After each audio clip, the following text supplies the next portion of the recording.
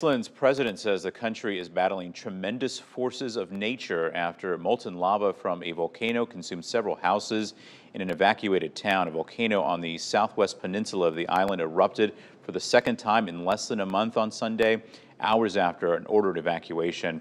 Scientists say while eruption appears to be subsiding, it's too soon to declare the danger is past. The area where the magma is stored between eruptions in the upper crust, about 4 kilometers depth, we're already seeing that it's filling up again. And that is exactly the same pattern as we have seen before. She says there is a possibility of another eruption.